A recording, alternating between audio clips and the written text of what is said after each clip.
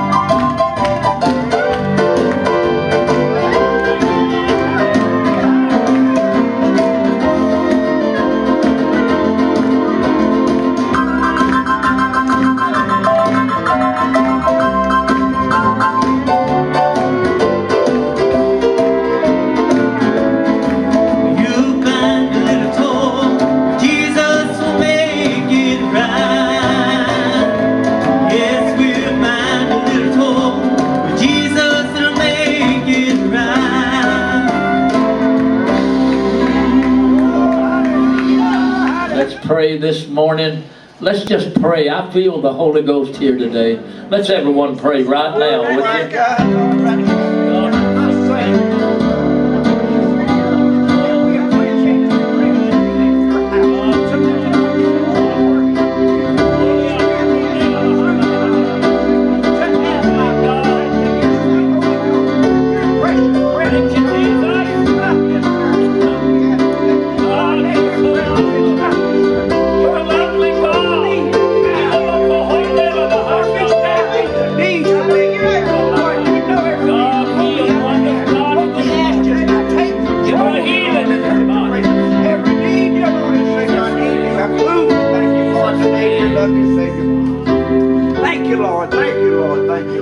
hallelujah. Amazing grace, how sweet the sound. That's all we need. Save a wretch like me. I once was lost, but now I'm found. I was blind, but now I see. Lift your hands.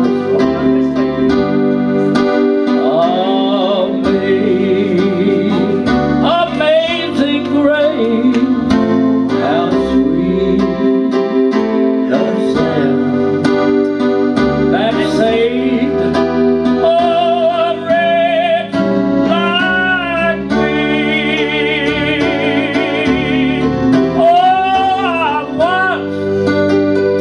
I was so lost, but now I was blind.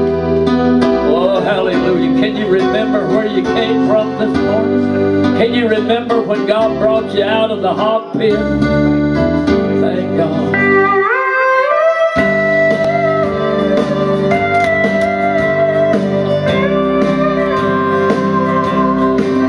There are decisions I can't make on my own, and there are trials I can face all alone.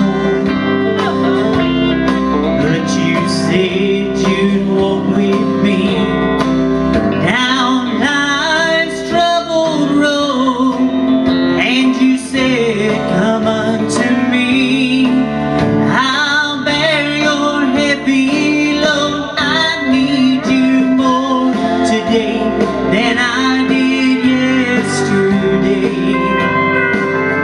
Mountains are high, rivers are wider.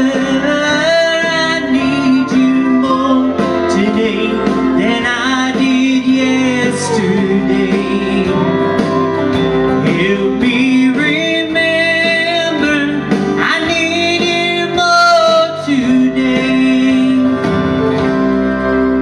When I wake up in the morning and I fear to face the day, let me feel your gentle hand leading my way.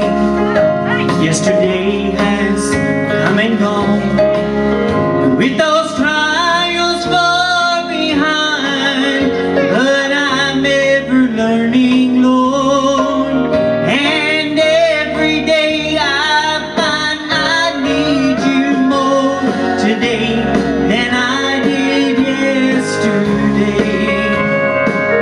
The mountains are higher, rivers are wider. I need you more today than I did yesterday. Help me remember, I need you more today. Help me remember, I need you more today.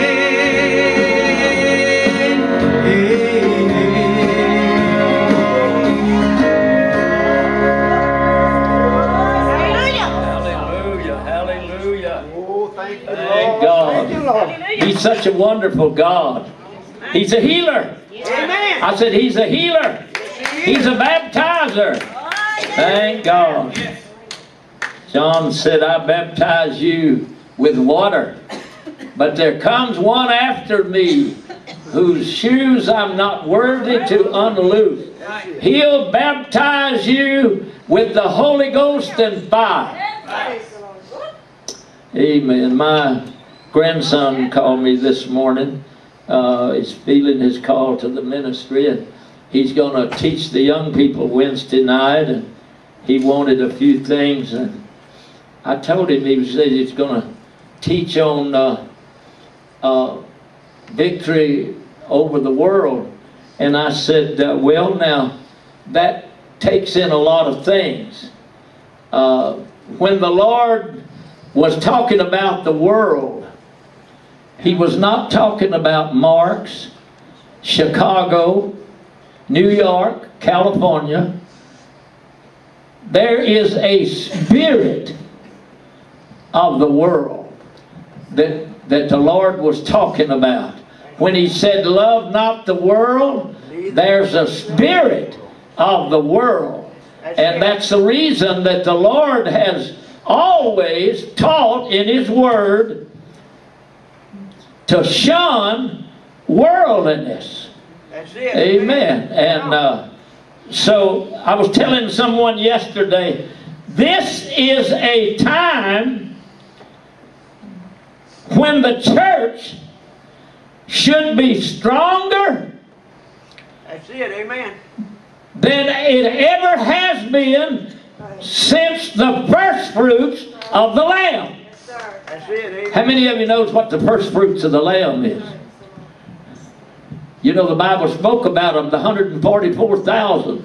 These are the first fruits of the Lamb that followeth Him whithersoever He goeth, that has not defiled themselves with women. And what he was talking about, the women there, was false doctrine, false churches. Amen. So that was the first. They loved God. They laid everything down. Amen. They sold everything. They sold out to God. They made up their mind that they was going all the way. Amen. And they were the first fruits of the Lamb.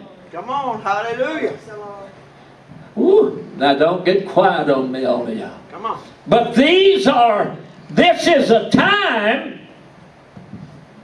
when the church should be stronger than it has ever been since that day. That's it. Amen. Come on. Oh, hallelujah. Come on, Pastor. Thank God. Well, give me a good Mississippi nod if you can't say hallelujah. Amen. Thank God. But we find just the opposite. There's more people turning back to the world today than there ever has been. Amen. And the Bible said that in the last day perilous times shall come. Men shall be lovers of themselves more than lovers of God. Come on. Hallelujah. Amen. Hallelujah. So, in the book of Proverbs, if you have your Bibles, I'm going to not have as many songs maybe so I can get a little bit of this in. And the book of Proverbs, the 14th chapter, and the 12th verse right along with this. And for you that keep notes, I want to preach this morning a little while on never. Everybody say never, Never turn back. Never turn back. Now there's two words that you ought to take out of your vocabulary as far as spirituality is concerned. Turn back. And everybody look at your neighbor and say, I'll never turn back. Never turn. I'll never turn back. And the Bible said here, there's a way that seemeth right unto man, but the end thereof are the ways of death. And it seems today that people want to go the way they want to go. Hallelujah to God. They're making their own rules as they go. And but I'm telling you this morning, you see this black back book this morning? This is our roadmap. This is our timepiece. This is our food. This is our strength. This is our salvation. Everything that we need is in this book. Come on. Amen. Woo. Amen. That's it. But he said there is a way that seemeth right unto man. And then turn over to Jeremiah, the 5th chapter, the 31st verse. This got a hold of me so much. the prophets, now listen, the prophets prophesy falsely. Listen, if you prophesy and it don't come to pass, you're a false prophet. Yes, sir. Hallelujah to God. Hallelujah. But people had rather hear something that's not true today than they had the truth. Woo. Oh, thank God I'm getting a little more life now coming to you. Hallelujah. But he said the prophets prophesy falsely. And they openly prophesy falsely. And the priests bear rule by their own means. But this is the kicker. The people, Jesus, the Lord said, my people love to have it so. Come on, hallelujah. Hallelujah. They, matter of fact, they said one time, they said, don't tell us the truth, but prophesy unto us smooth things. Don't upset our apple cart none. Don't stir us up. But if you go to church, my friend, and all you do is shout, all you do is dance, and you never get stirred in your soul about eternity, you have not had church like you ought to. Could we praise Him?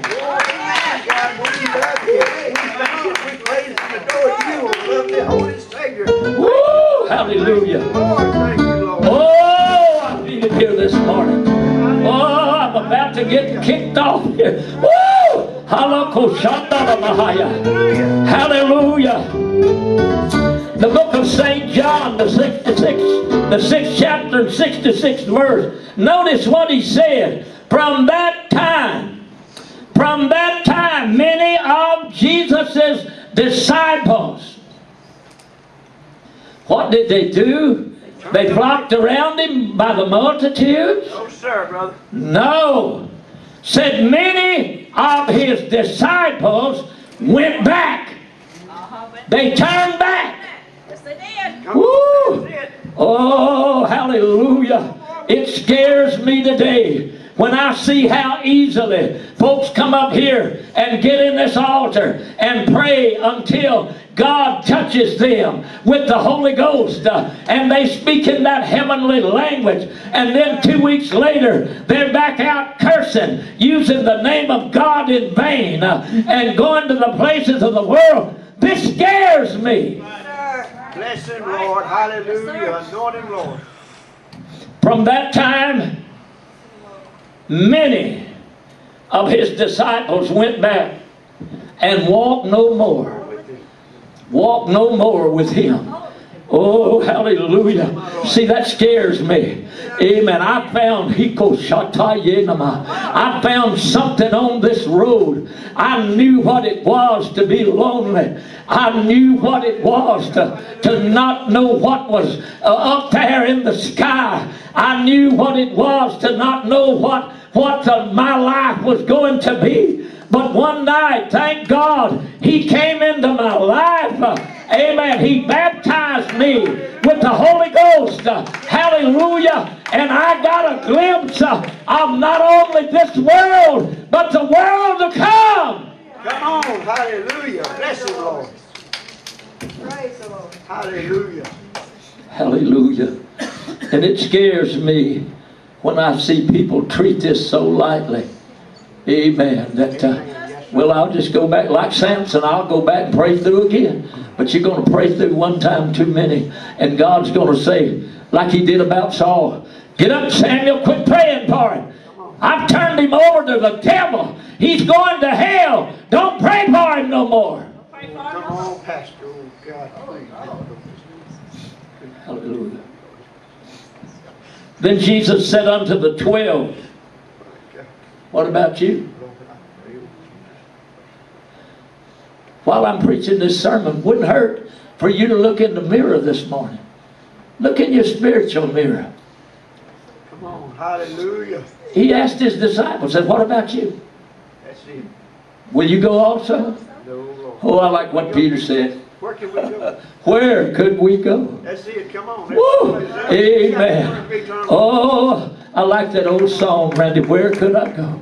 Where could I go? Oh, where could I go? Needing refuge for my soul. Oh, I'm needing a friend to save me in the end. Oh, where could I go but to the Lord? Listen to this. Neighbors, they're so kind. I love them, everyone. We get along, sweet accord. Oh, but when my soul needs manna from above, oh, thank God for that manna this morning.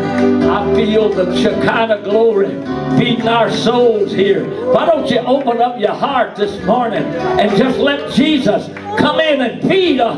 Just let Him baptize you and bathe your heart with His love and His Spirit.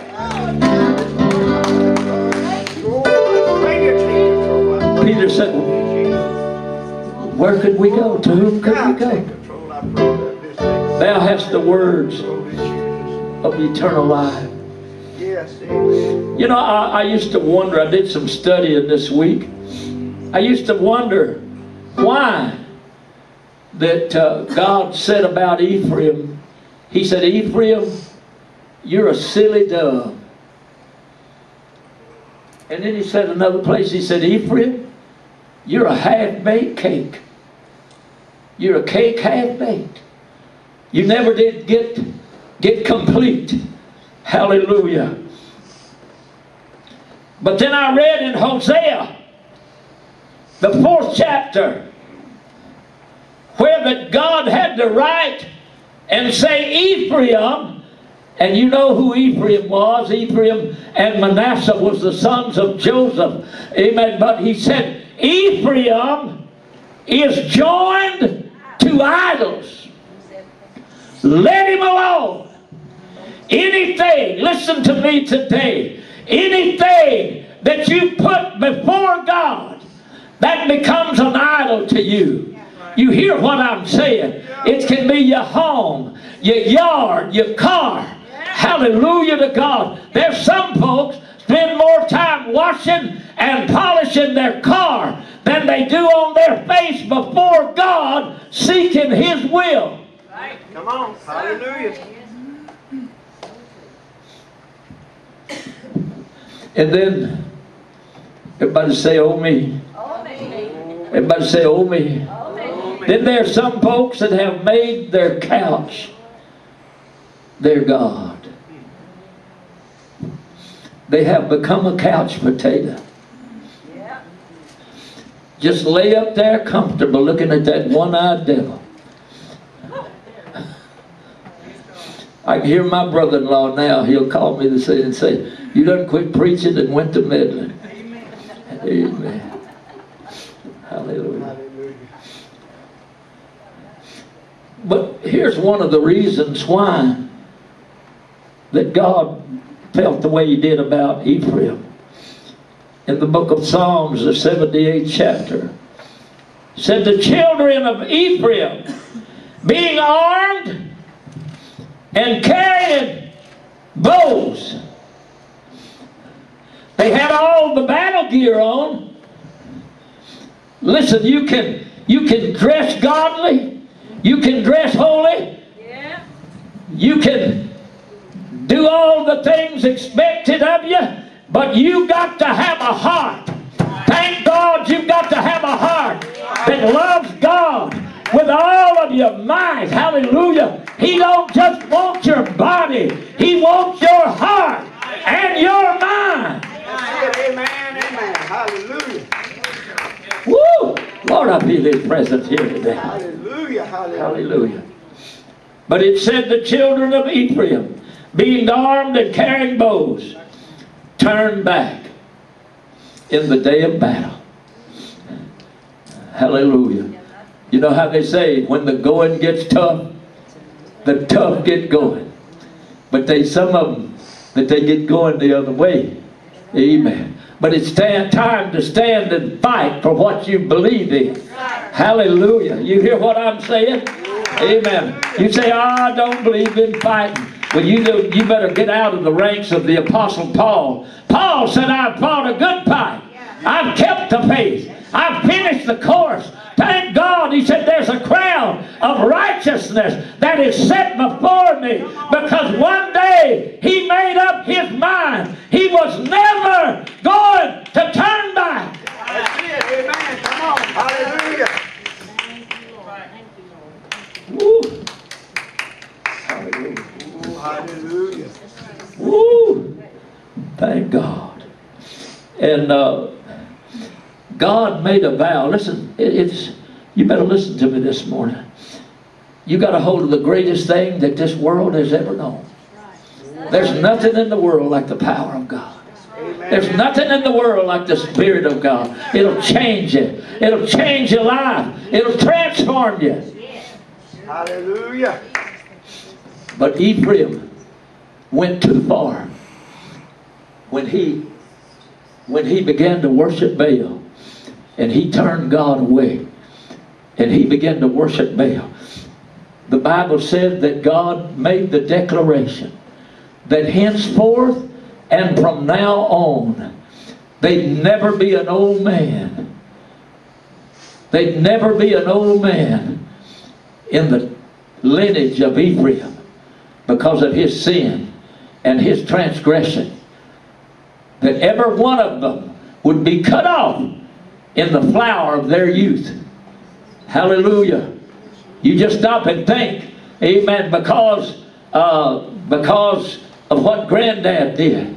Amen. We can't ever get old. Amen. Because of somebody else's sin. We can't ever get old. You say, am I my brother's keeper? You are.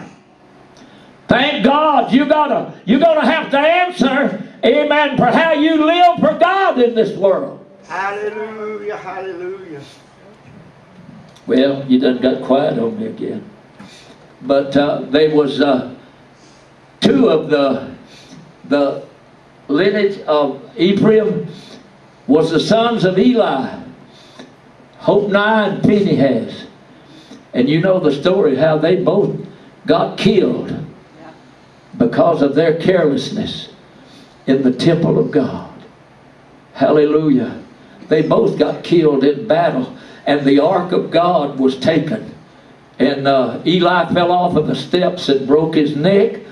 And one of the sons his wife was fixing to have a baby, and as she had her baby, she died, and she named him Ichabod, and said, because the glory is departed from Israel. I'm going to tell you something. Brother, I'm thankful for the glory of God this morning. I'm thankful that we can lift our head and feel that connection from heaven today. I don't ever want to turn back to this world. Let's stand and praise Him a little bit this morning. Hallelujah. Hallelujah. We worship and love the holy name of Jesus. We praise you and we love you, precious Savior. Thank you, lovely King. Thank you. I'm going to tell you, one of the scariest, to me, one of the most frightening scriptures in the whole Bible. I'm fixing to read it to you. You say, well, I've never had the Holy Ghost. Okay, but you've been around it enough. You felt it. And God's going to hold you responsible for every time you've heard the word and rejected it. He's going to hold you responsible for every time you've walked out of these doors and God dealt with you and you rejected Him. There'll come a day you're going to want Him and He's going to reject you. But listen to me. Like I told you, I've seen folks come out here and pray through. Oh, I'm here forever. 2 weeks later, they're back cussing. Back in the world. Listen here. in the book of Hebrews, the 6th chapter. For it is impossible. Everybody say impossible. Impossible. Say it again, it's impossible. Impossible. Look at your neighbor and say, it's impossible. It is impossible for those who were once enlightened. You've had a revelation of Jesus Christ and have tasted of the heavenly gift and were made partakers of the Holy Ghost and have tasted of the good Word of God and the powers of the world to come. You see, when we get, the Bible said that when we're worshiping God and He comes down in the Holy Ghost just comes down and the Spirit visits with us. Well, you see, we're actually, there's angels here that you can't see. There's angels that are entertaining in this building this morning. And the Bible said we're made to sit. Where? In heavenly places. Oh, amen. Hallelujah. So he said, if you've tasted of the world to come, the Word of God, and the powers of the world to come, listen, and if they fall away, listen, if they fall away, hallelujah, it's impossible to renew them again unto repentance, seeing they crucify to themselves the Son of God afresh and put Him to an open shame. Don't that scare you? Don't that frighten you? Just think, if we had all of those here this morning that have prayed through the Holy Ghost in this church in the last 20 years, this church wouldn't hold them.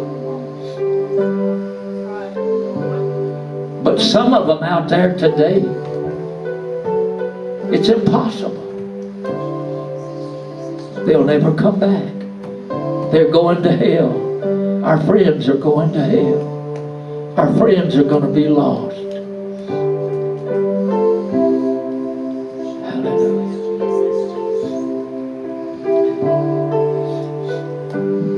The Apostle Paul, I believe if there was any disciple that had ever made up his mind, I believe this was him. that's it, amen. He said one time in closing this morning, he said, I bear in my body the marks of the Lord Jesus. Do you have any battle scars this morning? Or have you just kind of been AWOL on the side a little bit? Do you really have any battle scars this morning?